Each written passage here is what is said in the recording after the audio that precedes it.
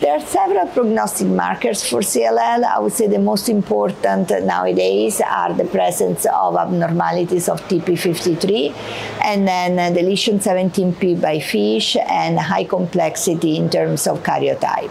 Those are the ones that we fear the most because we still need to make some ground in terms of therapies.